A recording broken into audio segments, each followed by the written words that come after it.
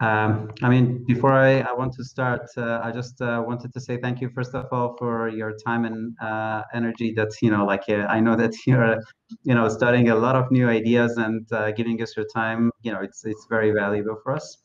But at the same time, frankly speaking, during the pandemic, it's always really, really hard for us to, let's just say, maintain these events because, as you can imagine, we don't have in-person events, and at the same time, really try to bring people into the community online. It's always hard. And one of the good things that we managed to do in the middle of all of these points is that we managed to at least get one global sponsor, and that is our law firm CMS. That they try to help us, at least try to some extent, bring this together. And I just want to also say, some thank you on their side that they try to help us help entrepreneurs. I'm not going to take the time more than that. So if you don't mind, let's just do a quick introduction and introduce yourself. Yeah, so my name is Dmitry. I live in Poland. I'm from Ukraine, but I grew up in Greece, so I speak fluent Greek as well. I'm a tech guy, so have built quite a few projects regarding cloud industries, CDN, stuff like that. One of the few more popular ones are jsDelivr, which is a free CDN for open source projects. We serve about 100 billion requests per month there. Some might know my other projects like cdnperf.com, dnsperf.com. Those two projects actually then became a real startup, which is known as PerfOps. I raised there $1.2 million, and we did analytics for CDN providers and DNS providers, and also smart load balancing of web traffic. And currently, I'm working on my new startup called appfleet, where we do edge compute. Wow. If you don't mind, because I'm sure that there's a lot of very interesting techie stuff to start with, but it is the funding months, and we're talking about funding, and you're a perfect person for that. But on top of that, if you don't mind, story of entrepreneurs always start with themselves. So when I was taking a look at your website, I would just see that, okay, so I think this is a Ukrainian name, but then I went to your website and I saw that you speak English, Greek, and like learning Polish, and you don't speak Ukrainian. And I was like, how is that possible? Yeah, because I'm from the Russian part of Ukraine. So basically Russian is my native language. And then I moved to Greece, where I basically forgot Russian and I never actually learned any Ukrainian. So. Okay. And is it like a common destination, like from like Ukraine to go to Greece? Like, I guess it was back in the 90s when my mother moved there and she just took me with her. But now I don't think so. Back then, Greece was much more, more stable, I guess. I understand. I mean, considering the weather, I would never question that, but I would just try to also understand if there were some strategic things behind it. Yeah, not really. Just better life. Yeah. And when did you move to Poland? I guess around 5 years ago. 5 years ago. And how did you like it? Yeah, well, actually, when I moved here, I was still working for MaxCDN, a CDN company in California. And I was exploring how I can move back to Europe because that's where I came from, where I grew up. And Poland was kind of the most optimal choice based on all parameters. It was best taxes, easiest to get to, strong economy. Krakow is a very European city. So yeah, I moved here. It was very nice. I opened here my first company and I started doing consulting work. And then I quit my old job. And yeah, then I started financing my startups using my revenue. How old you were when you were moved to Poland? When you moved? 20. 20. Wow. Was it easy for a 20-year-old to open up a company? Yeah, actually, why not? I actually had already did that back in Ukraine. I actually opened the company remotely in UK. Of course, back then I was like 17 years old, so I didn't really understand much how to run it, so it didn't go anywhere. But this time I had lawyers, I had accountants, and we did everything right. So you opened up a company in the UK when you were 16? Yeah. Where did you get the motivation for that? Well, I always wanted to like have my own company, do my own thing. I never actually really enjoyed working for anyone. So back then I was really interested in web hosting, server, stuff like that. So I wanted to open my own web hosting company. And I had no idea how to do it in Ukraine, but it was quite easy to do it in UK. So I kind of tried that. It didn't work out, but it was a pretty good experience for me. You know, like just talking about my own experience. So I have another room that sometimes I used to rent. And one time a guy called me and I was like, yes, I would like to rent the other room. And I was like, of course. So the guy was supposed to come over and see the place. And I opened the door and I saw a kid is in front of me. And I was like, so you want to do that? And I was like, yes. And I was like, how old are you? And I was like, 16. And I was like, okay, but what do you do? And I was like, I study at the university in Warsaw.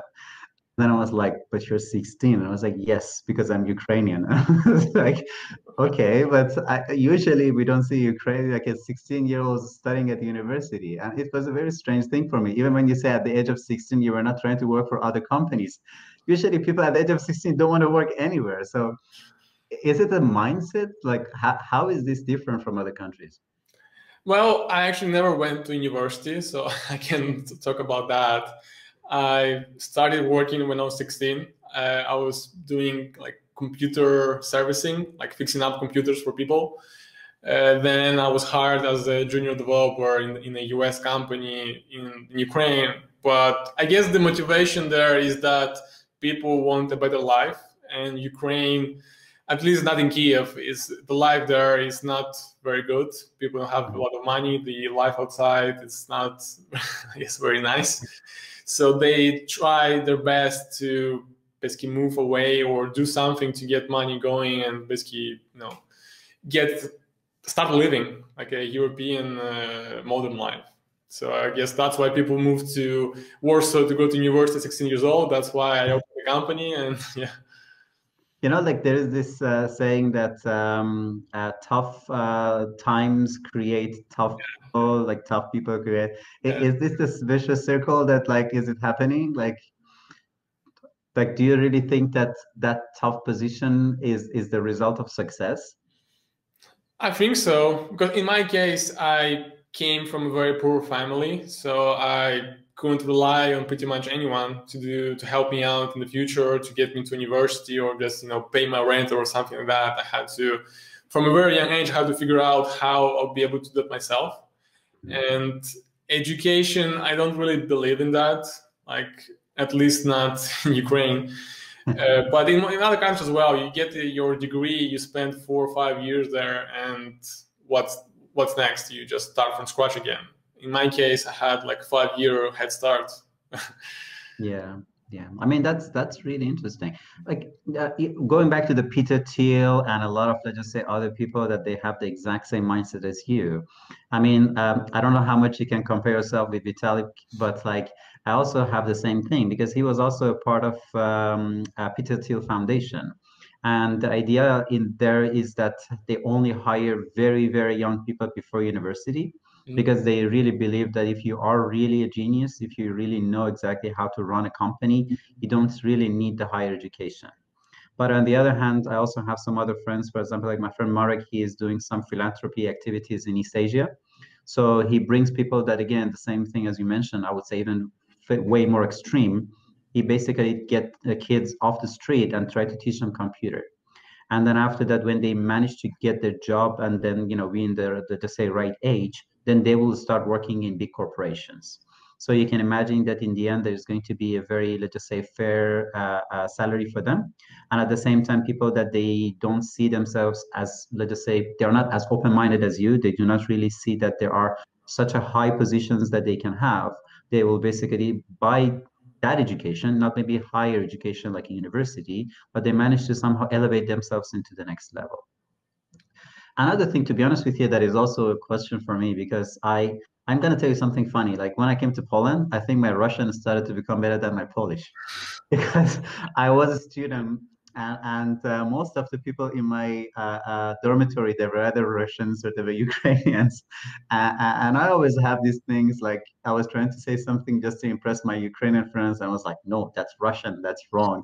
And then all of a sudden, then I learned what is the difference between Ukrainian and Russian. I was like, my Ukrainian friends talk to each other in Russian. And I really never get that. So is it a bad thing that if somebody said to a Ukrainian that something is Russian and you understand it? Like, where do you draw the line there? It really depends on where the person is from in Ukraine, because like in Kiev, I would say it's 50-50. Like half the people, they speak Russian in everyday life with everyone. They go to the restaurant, they order in Russian, and maybe the person there replies in Ukrainian. So it's kind of like you speak to them in Russian, they speak to you in Ukrainian, and you understand each other, because I can understand Ukrainian, but I can't really speak it. And the same goes for many Ukrainians that can understand Russian, but can't speak Russian. So it's a big mix, yeah. So I guess some of them will not feel comfortable if you assume that they know Russian because they're Ukrainian, but they probably know Russian. In my case, I don't even know Ukrainian, so you'll be best if you speak Russian. Okay. Like, do you know this documentary maker, Jimmy? I always forget his last name. Harris, I think. He used to make videos for Vox and other very interesting places in YouTube. And he used to be a traveler before COVID. And he recently made a video about Russia. And he was basically talking about the cultural diversity and at the same time all the different, let's just say, 80 states that there are in Russia and how much, like culturally, language-wise, and everything, they're ethnically different from each other. And I'm very surprised at why everybody just put everything as like Russian and nobody really just separates these things. And is this the same thing also in Ukraine? Well, I think I'm not the right person to ask this because like I lived in Ukraine for 5 years, so I'm not like an expert in Ukrainian culture. I went to school in Greece. I finished like one year of school in Ukraine, so I don't know pretty much anything about Ukrainian history or Russian history. So yeah, I know more about the Greek history than Ukrainian. Wow. I mean, that's a funny thing because I also know a bit more about the Greek history because that's a bit more, let's just say, historically, it was always a very interesting place to study and everything. Yeah. But frankly speaking, if I see your stereotype and let's just say, even see the way that you're developing yourself, I'm more have the personality or persona of a person that is Russian Ukrainian rather than a Greek person, you know? Yeah. Good. Okay. So if you don't mind, like, because it was very important for me that, like we get to know a bit better. And at the same time, it's always important from technology point of view, but who is the person in front of us that also somehow changes, let's just say, a perspective of how the business starts. If you don't mind, let's just start step by step because we have a lot of jargons that we have to get out of the system. What is a CDN? It's a content delivery network.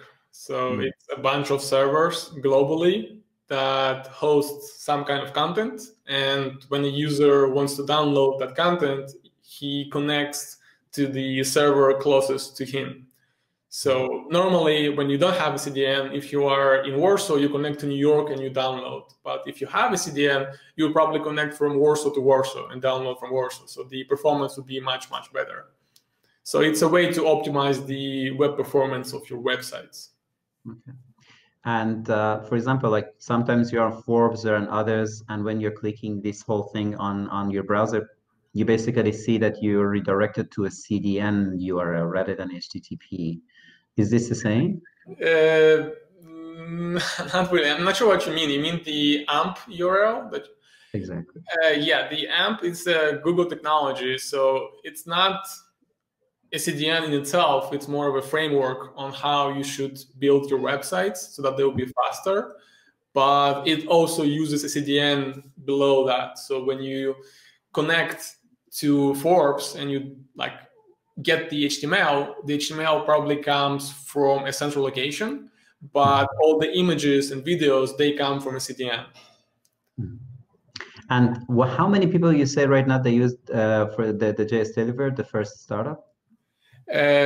We have 100 billion requests per month. Wow.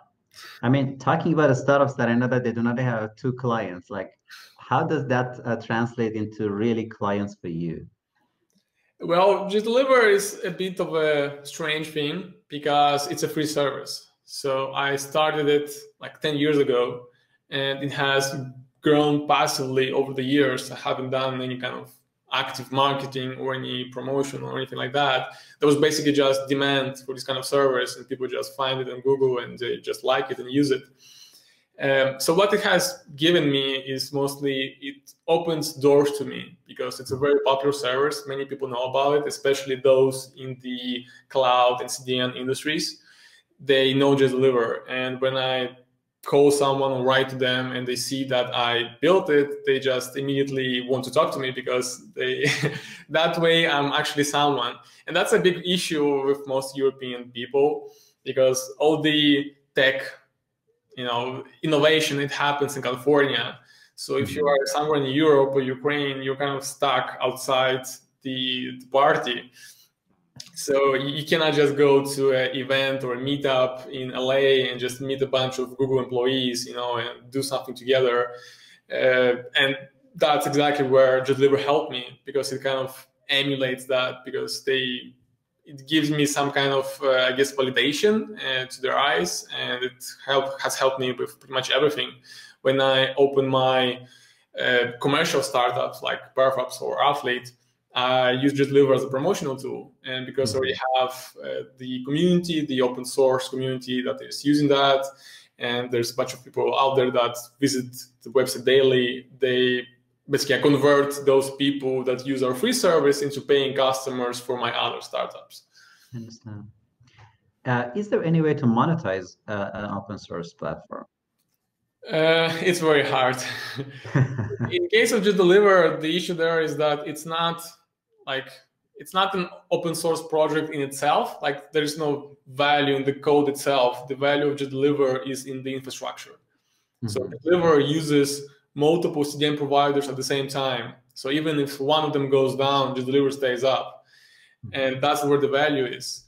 And so you cannot monetize jsDelivr because all the traffic and the infrastructure we have, it comes from sponsors for free because they want to support the open source community. If I start adding paid features and start charging for the service, they will say, okay, now it's a commercial service. Why should they sponsor it? But that's in case of jsDelivr. In open source in general, like when you have a traditional software, which is open source, the open source community basically helps you do marketing. So it simplifies that, but it makes converting people a lot harder because people assume that open source means free. And then they just cannot understand why should they be paying for an open source project. It's free. It should be free. Why should I pay for that? So people try to do different things like it's open source, but you have to pay for extra features. You have to pay for support. But still, it's a very complicated thing to do, and you do it right. And then you have the licensing issue where like Amazon can just fork your project and offer it for free and just start selling it. And did that happen to you? No, but it happened to Elasticsearch, right? A few weeks ago, where Amazon just forked their project and they just started offering that on their platform without paying anything to Elasticsearch. So it's a real problem. Another thing that also I'm sure you know way better is the whole idea that does CDN provide a level of decentralization for the servers? Do CDN providers offer virtualization? Decentralization. Decentralization. Not really, because you still use the one entity, and even though they have locations globally, it doesn't really matter. They can just disable your account and you're down everywhere. In case of jsDelivr, it's a bit better because if a CDN provider decides they don't want to sponsor us anymore and whatever happens, we can just remove them and we have others that can take their place. But if you are basically single entity and you have to use someone, there's no decentralization there anywhere. So, for example, like when somebody uses jsDelivr, is this on a server, for example, like in Ukraine, or this is on like it's in all the different things? One is in Warsaw, one is in. Yes. So jsDelivr has like more than 300 locations globally. So in Poland, we have in Warsaw. So if you are somewhere in Poland, you will probably connect to our server in Warsaw. If you are in Ukraine, you connect to Kyiv. If you are in Moscow, you connect to Moscow, and so on. We have in Africa, in Latin America, pretty much everywhere. And we're actually the only free CDN that has servers in mainland China. We actually have a license from the Chinese government that allows us to operate there, and we have like we are whitelisted, so we have full performance. Yeah. So how is it possible that this is open source and cannot be monetized, but then you have all of those servers? I mean, like I think cost of the server is usually the highest tech expense for a lot of startups. Yeah. So like I said, they are sponsored. The providers offer them to us for free, and we just list them on our website. You know, thank you to these companies for offering the servers. But still, like we serve, I think like 4 petabytes of data every month. If we had to pay for that, that would be more than a few $1 million per year. That's huge. And we get that all for free. But I still pay for a bunch of servers that actually run our code, the logic that actually serves the files, know that I pay for the services that run our routing logic, and also pay for the freelancers and developers that help me build the service. So unfortunately, I can't find any sponsor for that because you cannot just put them on their logo on the website somewhere. And what made it so famous? Because I talked about it with a few people, everybody knows that. Like, what makes it so, let's just say, unique and let's just say recognizable, considering that there are lots of other options in the market? So most other options are you have to pay for them. So if you consider free options, there's like 3 of them out there, and jsDelivr is one of them. And the difference of jsDelivr and the other free options is that we are the most active. We are the only one who has a multi-CDN system. In all other cases, the other projects, they have a single CDN. So if it goes down, they go down with it. And so when they go down, we stay up because we have multiple CDN providers. We just remove that CDN provider and nothing happens to our users. And we also keep investing in the development of new features. So we hire developers. We started supporting JS file compilation on the fly, which nobody else has. So we keep offering new features, better design, more locations, better uptime. And I guess that's what... Also, it took 10 years, right, to get here. So over time, that helped. That's a good idea. When you start early, you can easily say 10 years without, like being too late for that. Okay, so what was the second startup? So the first like real commercial startup that I built was PerfOps. PerfOps, okay. Do you want to talk about that also? Yeah, so how it became a reality. So I was basically building a bunch of side projects when I had time. And I was curious who was the fastest DNS provider out there. Because you know what DNS provider is, right? Yes. Yeah, so, and because I wanted to use them for jsDelivr to have better performance. And there was no such data available online. So you had to trust their marketing basically, and everyone says they're the best. So I decided to benchmark them and find out for myself who is the fastest DNS provider out there. I did, and I decided to build a website around that. I built a website. I bought like 40 servers around the globe to do constant benchmarking of all DNS providers. I built some charts and a ranking system, and basically that's it. I released it. I forgot about it for 6 months, and then I started getting emails from Microsoft, from Google, from Cisco, and they were basically saying, we found your website on Google, and it says that we are performing, like we are ranking 4th in your system. Why is that? Can you give us more data? Can we pay for this data? And I kept getting these emails, so I decided that it's a good niche because you have all these big companies and they're all willing to pay you to get access to your data. And yeah, that's how I started building PerfOps. The original idea was that we're gonna monitor all DNS providers that are out there and all CDN providers. And we're going to build a lot more advanced charts per region, per city, per country. They can stack them. They can compare themselves to other providers. They can detect uptime anomalies if something happens in Berlin, maybe, for example, or UPC is down, and they can figure that out and to fix the routing, all this kind of stuff. And yeah, and I started doing that myself. I was basically bootstrapping the startup. I hired developers here in Krakow, and we kept building. Then we built CDN Perf, where we did the exact same thing, but for CDN providers. And then I had the idea that since we have this data, we can actually use that. So before that, the data was passive, right? It's there and you can analyze it, but it's up to you to make decisions on what to do next. So I wanted to make it actively usable. So the idea was that we have the data and we can do smart load balancing based on the data. So you could use multiple CDN providers at the same time and basically rely on our data to handle your routing. So for example, 5 CDN providers have servers in Poland, but which one is fastest? Who knows? We know. So you can pay us and we're gonna route you to the best location possible out of all the providers available to you. So that was the idea, but it was a very expensive idea. So I decided that I'm gonna try and raise some funding to basically build this second iteration of the startup. I think until to that point, we had around 3,000 users registered, but not paying. So people were interested in our data. They were registering.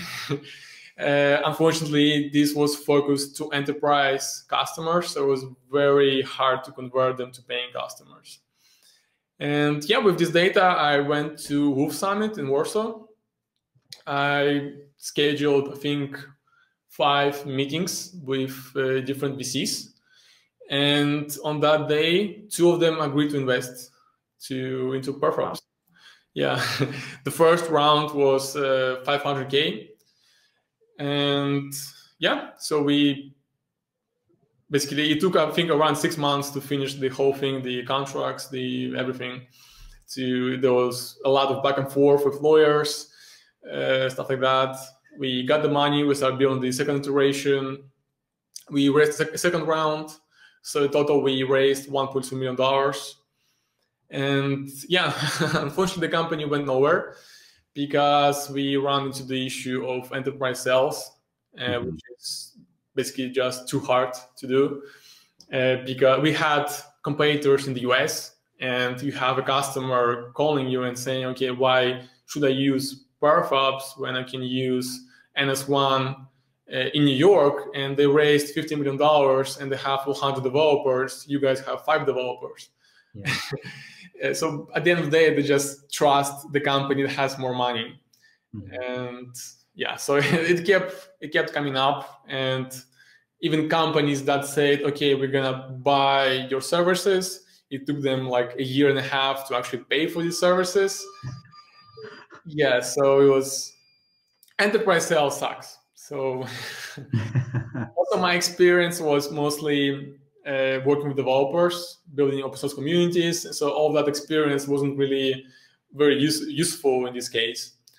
So yeah, and I learned a lot from this whole experience. I lost a lot of money on that because I kept funding the company for like 4 years before we actually raised money. But yeah, I left, and then I opened appfleet. Yeah. Do you want me to talk about appfleet? Yeah. So with appfleet, the idea was that we're gonna do B2B, but we're gonna focus on small companies, on developers, on open source projects, the things that have a lot of experience with. And basically, the problem about what we were solving was multi-regional clustering. So before that, if I wanted to host a website in multiple locations, that wasn't really possible. So you could do it, but you have to do it manually, and it would be very expensive to build, to maintain. You have to hire a development team to actually do that. So you just can't click a few buttons and you're good to go. Yeah, so I tried to solve this issue, and we currently allow people to deploy their code bases to 5 global regions, and we plan to expand to, I think, at least 15 this year, and add more and more in the future. And we allow our customers to basically compile their services, their applications, websites, whatever, in a container and deploy it on appfleet. And then we handle the clustering, the failover, the load balancing, the maintenance, monitoring, pretty much everything. So it's a nice graphical UI where everything is simply explained, and you don't have to have like a DevOps team to do it for you. If you're a little technical, you can just do it yourself as a business owner or as a product manager. Yeah, so that was the idea there. Are you going to have a different sales in this startup, or what is your strategy? Yeah, so definitely. So this time we're focusing more on individual developers because that's the people that like to play around with these kind of new technologies. And what happens next is basically they like it, and then they go to their employer, and they say that, okay, I played around with this technology during my free time. We should use it in this company because it will solve many of our problems. And it works. So we have been online only for 2 months, and we see constant growth in both users and deployments. We were before that, I think, like 5 months in beta. We saw many use cases. So people use appfleet for deploying basic websites to databases, to doing image optimization on the edge. Some people even do data crunching, so they like download big data files and they use our resources to analyze them. So yeah, and it's very flexible. For example, there are solutions out there like Quad for Workers and Amazon Lambda, but the issue there is that they only support HTTP. And you have to use certain frameworks and certain languages.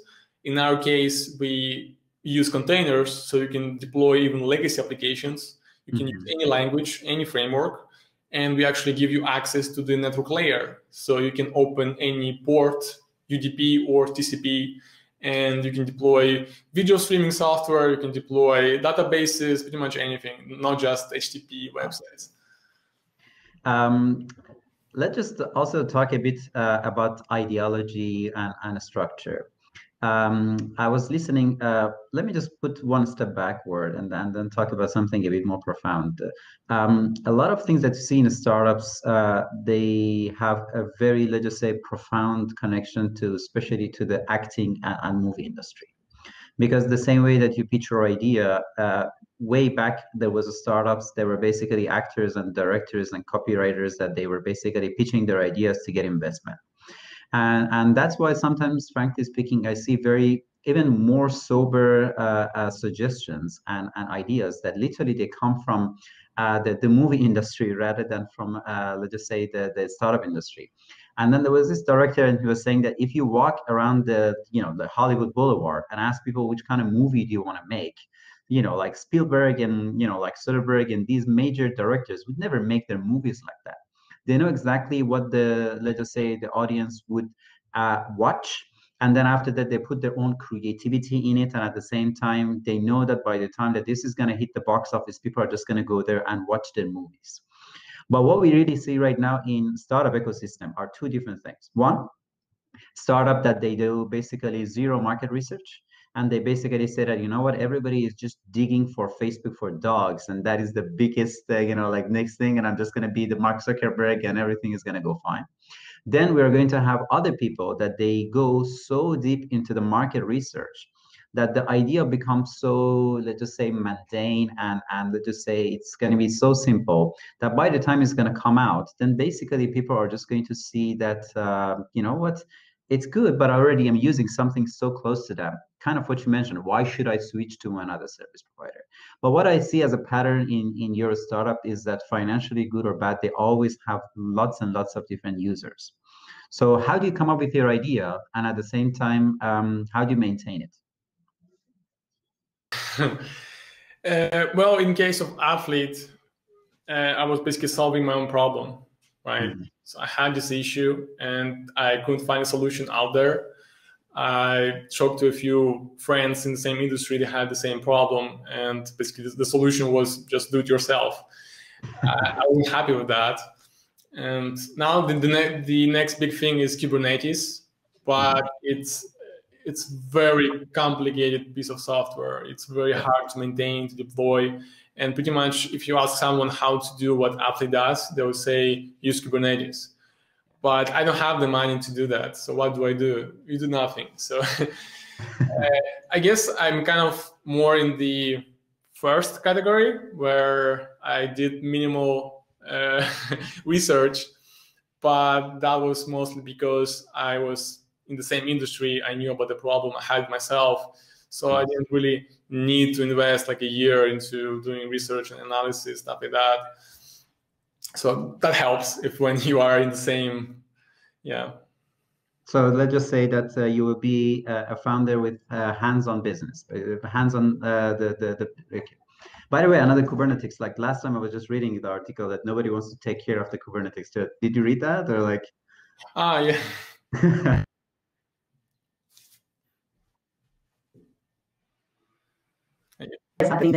You there? I kind of lost you there for a second.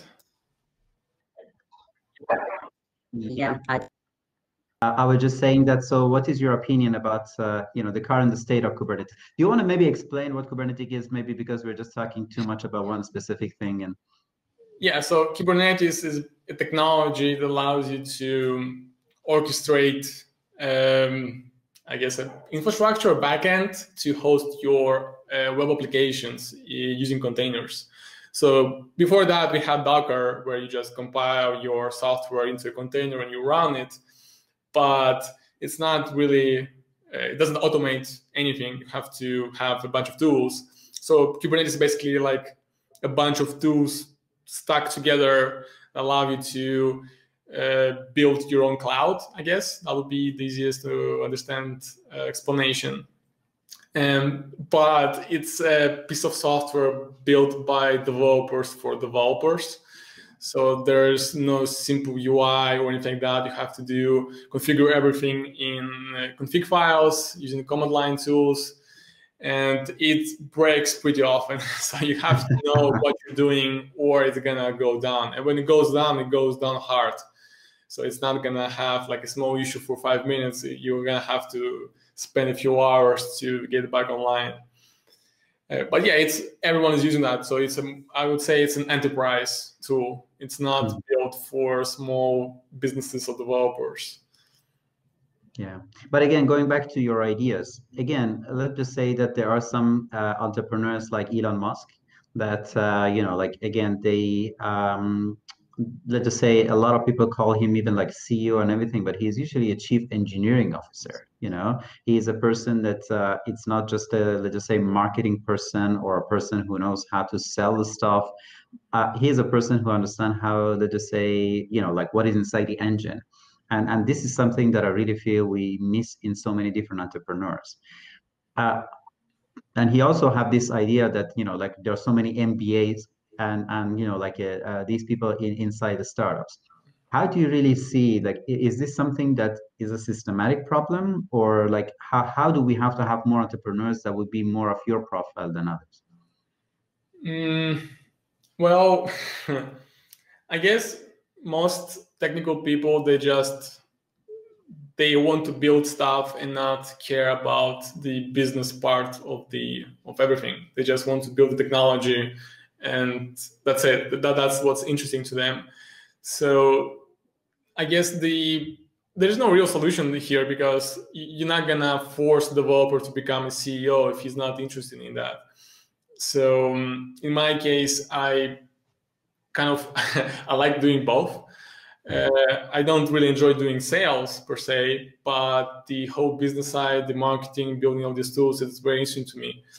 And yeah, so I guess you just have to teach that, or basically show to more people that it's not as hard as they think it is. So it's not that hard to get funding. It's not that hard to open a business and pay taxes and get an accountant. It's not that difficult. And that's what many people are afraid of, so that it will take all their time. But it's not really. Until you have like a few 100K of MRR, you're not going to spend a lot of time doing accounting or anything like that. You can even do it yourself if you want to. So I guess that's what people don't, they have no idea what goes into the business side of running startups, so they're afraid of that. If they knew more about it and there was more content out there, I think there would be a solution. So do you think the idea is that make more, let's just say, developers into entrepreneurs, or try to teach more technology to entrepreneurs? Well, I vote for the first, teach business to developers, because teaching tech to an entrepreneur or a business guy, it's a lot more difficult, because it requires certain thinking of understanding, and there's just so much that exists in tech. Like the stack is huge, and every single part of that has its own huge backend. So you have to kind of understand pretty much everything in there. So it's a lot more difficult. You have to spend like a few years just to start getting some kind of understanding of that. If you're doing something technical, if you're just building an e-commerce website, of course, you don't require all that. But teaching how to run a business and raise funding to a developer is a lot easier and faster. What about the risk?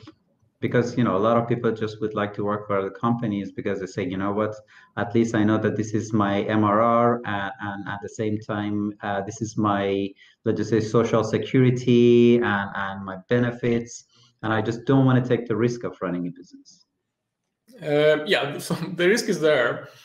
But the risk is not what most people think it is, right? So it depends on the situation, but in most cases, you're not gonna go into bankruptcy and you're gonna lose your house, or you're gonna owe the money that you raised. That's not the case. If the startup doesn't go well, oh well, right? It's okay. You continue. You can go find a job and start working there. So it's not like you go in debt, right? Unless, of course, you actively pursue that and you go to a bank and you get money to build your startup, which I don't really recommend doing. So the risk here is that you're going to lose a few years of revenue if you were working at a real company, the big company. So if you're a developer and you make $5,000 per month and you spend a whole year building a startup, so you lost like that revenue from your salary. But I would say that's it. Unless you're doing something really wrong, the risk is not that big. Yeah. Okay. What is your advice to startups that wants to do fundraising? Well, there are many advices here. So I guess, well, if you're in Europe, right? So we're assuming that, because in the US it's a lot easier differently. If you're in Europe, you should probably decide do you really need a VC? Because in Europe, most VCs are small ones and they don't have the resources that US-based VCs have.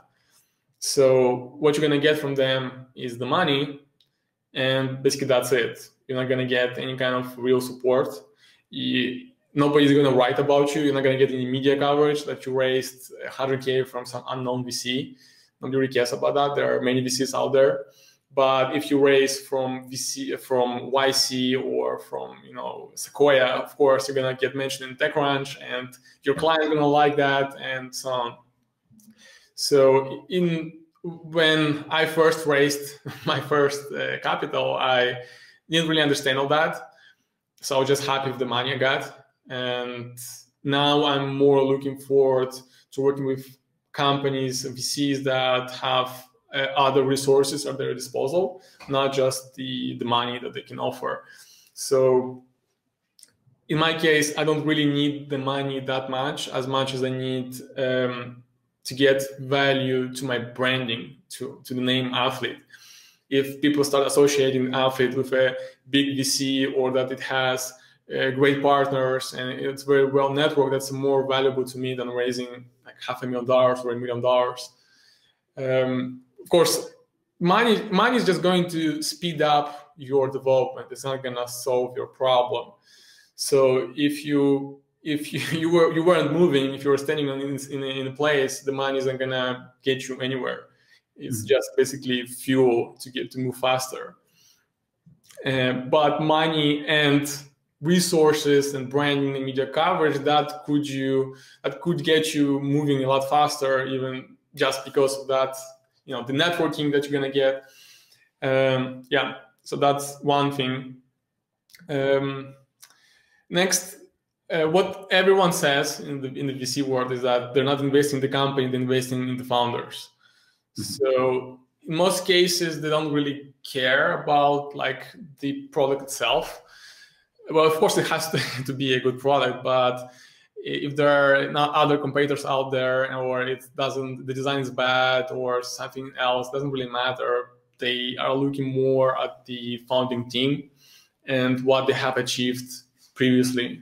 So if you're a student starting a startup, it's gonna be a lot harder.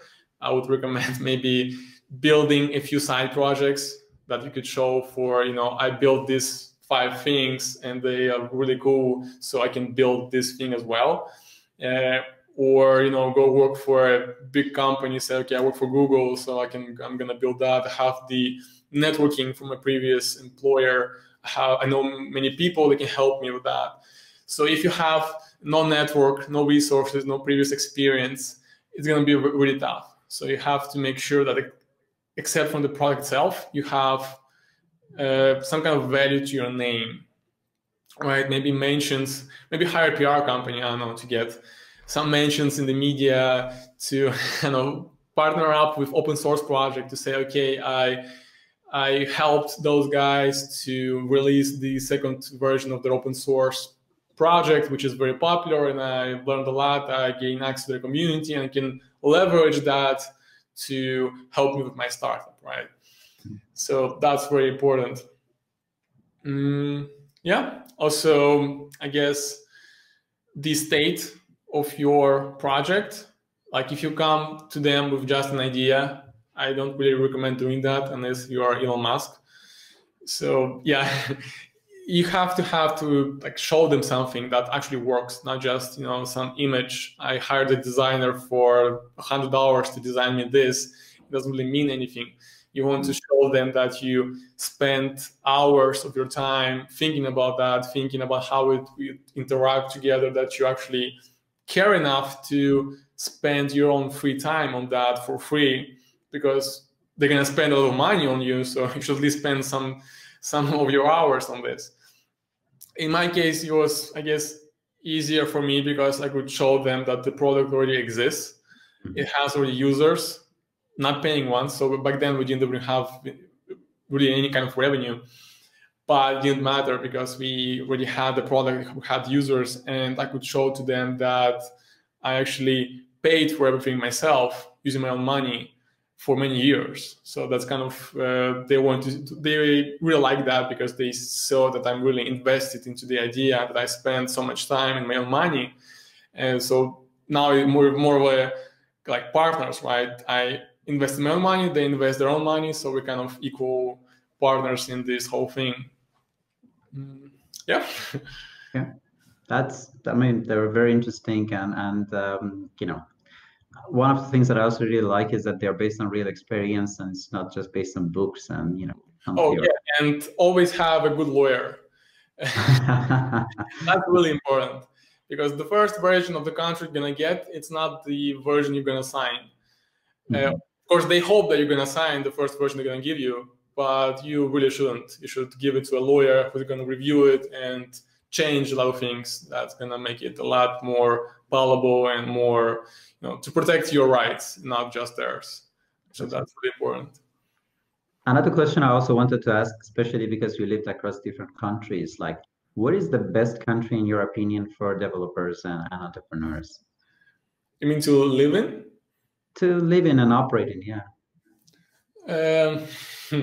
Well, I personally really like the Netherlands. I've been there many times. I worked there for a few weeks.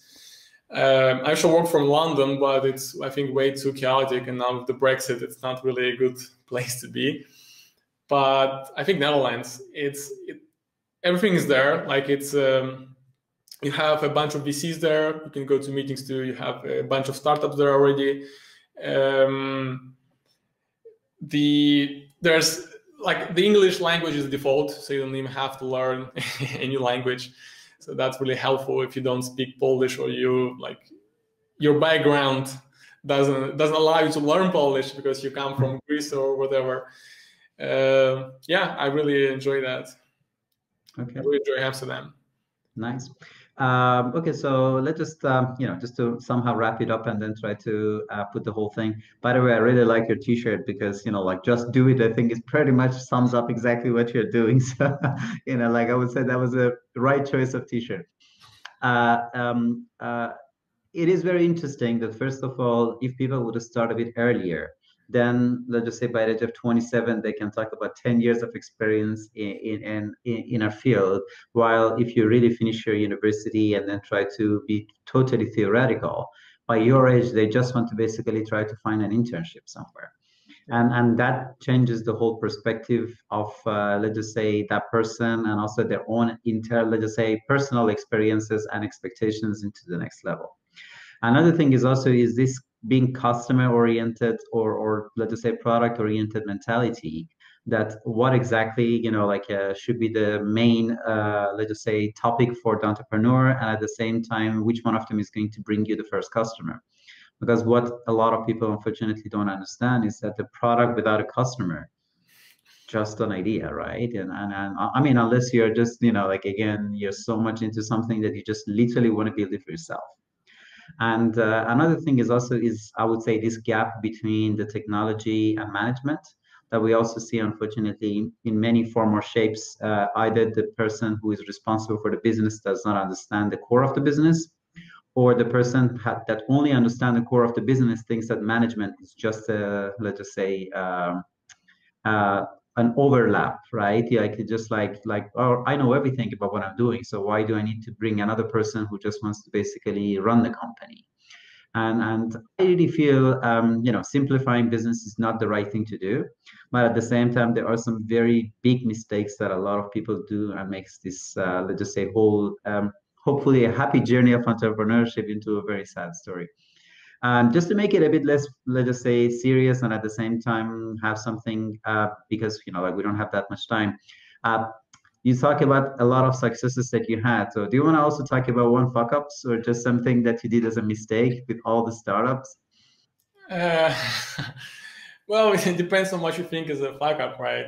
So technically, PerfOps was kind of a failure, right? Because I lost a lot of money and I didn't make it back, but I learned a lot. So that's kind of has a lot of value to that. But overall, if you think it just from the numbers perspective, that was kind of, I lost a lot of money and time on that. I often fall into the trap of what you said, like build it first and people will come, and they will not come. But there's another side to that. So if you keep building stuff and you hope people will come and they don't, eventually what you get is experience. So you can, the next time you build something, you have learned something. And even if you didn't make any money to that, you can still show that as a showcase of what you can build when you either build something new or go to work for someone. But that's beside the point, right?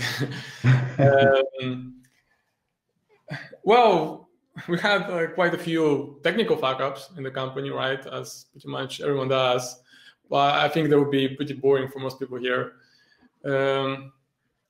Yeah, I think PerfOps was that, yeah. I mean, one thing that I hope is going to be the fact that, you know, like choosing Poland was not one of them. And, you know, because again, like I also could basically put it easily in an equation that you could always go to Russia because, well, like the infrastructure there. I think I was watching one BBC documentary about like this, like a Russian Silicon Valley, and like, you know, all the things that they have, and also the size of the some of the companies that they're IT based in Russia. They are huge, and even, you know, like this, like was that the contact, like these websites, like or Yandex. The corruption there is a really big issue. So non-functioning courts and corruption doesn't really make it a very good place for a startup to be. If something goes wrong, you want to be sure that you can go to court and win it, and corruption and money is not gonna change the outcome of the court, right? So if you're gonna sue Yandex and you're right, in Poland you probably win. In Russia you will not, because Yandex will just pay them. So I don't really agree that Russia or Ukraine are really good places to be for a startup, mostly because their political situation and instability. That's why Poland strikes a really good balance here, right? Because it's very economical to be here. It's not too expensive. It's very European. It's open borders. You can go anywhere. You can make business with anyone. And you have the backing of a stable government, low taxes, functioning courts, and like the system works here, right? I mean, it's always good to, you know, like have these positivities and everything around, because yeah, again, you know, I came to Poland with all the positivities and all the things around it. One of the first things that people taught me is to come and complain. That, you know, like when you're coming here, you basically have to start complaining about a lot of stuff. But no, there's so many positivities and things to enjoy that it doesn't really make sense to have that attitude. Again, I just wanted to say thank you very much for giving us your time, and it was very, let's just say, interesting and fruitful.